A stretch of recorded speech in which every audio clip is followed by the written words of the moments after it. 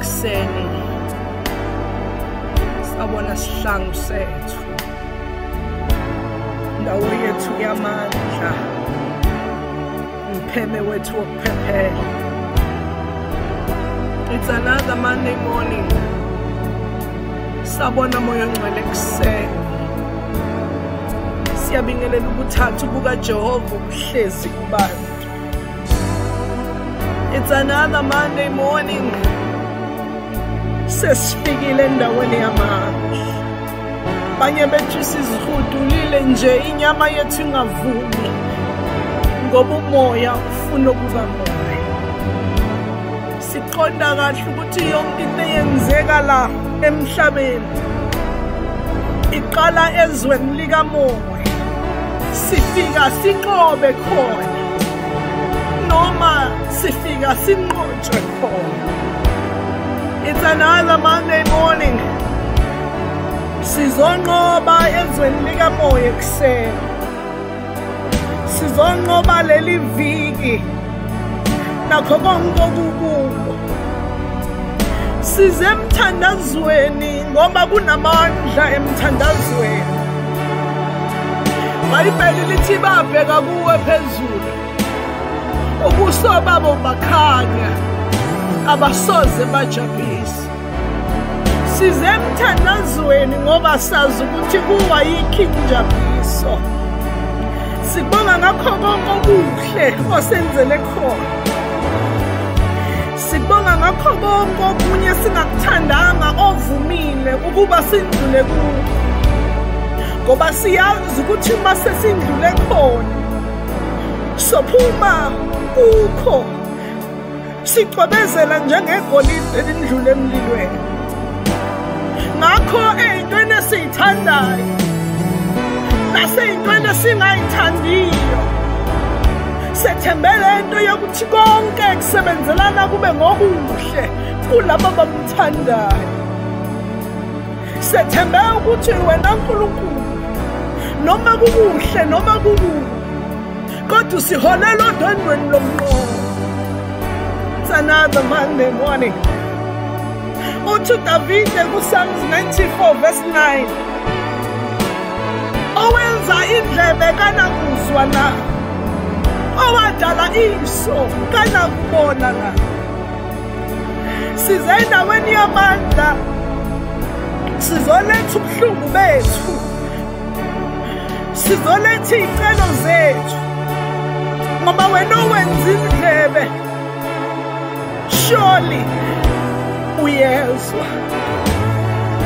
Wena owenza amehlo surely uyabona. Siza nje emthandazweni sethembele nto yokuthi sofika endaweni yamandla simbikele uBaba ngoba wenza indlebe uyezwa. Futhi singakambikeli yena besebonile. Sigijimele emthandazweni nje sethembele wena owadala indlebe uyasizwa. Noma besingafika umthandazo uphelile sifike sesibukula nje kungasaphumi namagama. Sifike sesikhala inyembezi sethembele nto owenziso. Ubonile izinto engakaziboni mina. Owenziso uyabona ubuhlungu bami. Owenziso uyakubona ukuhlupheka kwami. Owenziso uyakubona ukukhandleka kwami. Ile nto eyenza wakhipha uMoses ehle esigodlweni sikaFaro ukuba khipha abantwana bakwa-Israyeli eGibhithe ngenxa yezinto ezimbili. Wezwa ukukhala kwabo, wabona ukukhandleka kwabo. Nathi ekuseni sethembele yona. Uzwile futhi ubonile. Uzwile futhi ubonile. Uzwile futhi ubonile. Uthi Davide kuPsalms 126 verse 4, Buyisa Jehova ukuthunjwa kwethu njengemifula yaseningizimu.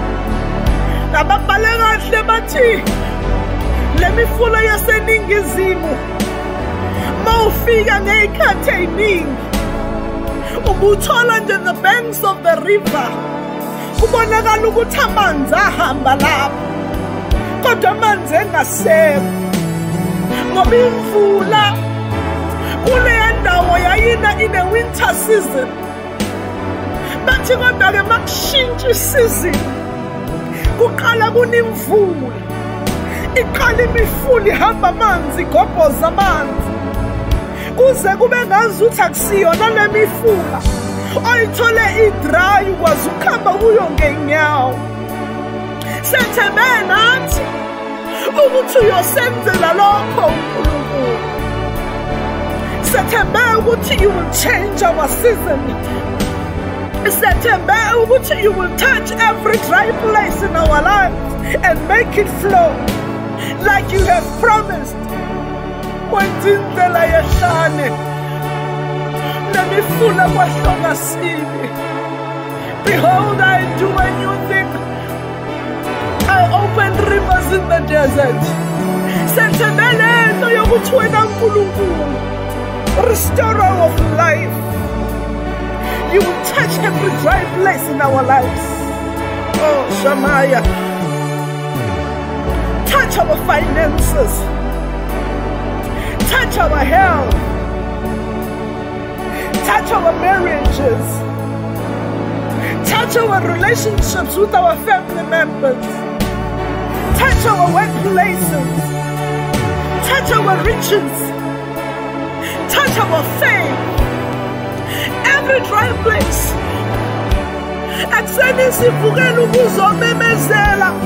It has been dry for too long. Change our season.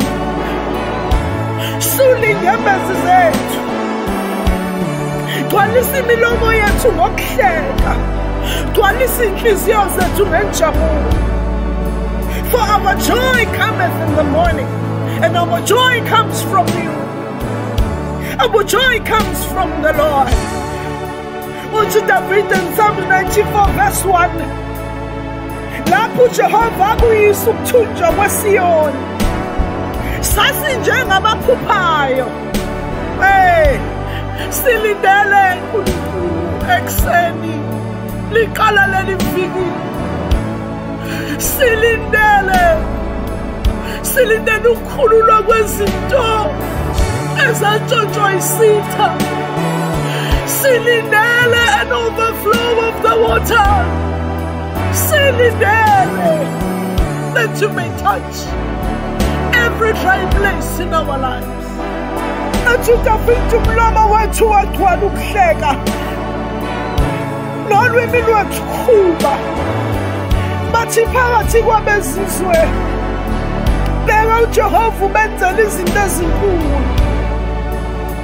Silindele izinto ezinkulu uNkulunkulu. We have been waiting for too long. Silindele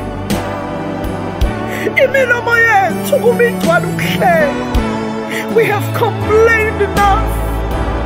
We have cried enough. Change our season. Change our situation. Gcwalisa imilomo yethu ngokuhleka. Kuze kufakaze abantu abasibukile bathi simbonile mkhonzi uNkulunkulu engenalutho. Waqhubeka wamdumisa, isimo sakhe singahambisani nezethembiso zenkosi.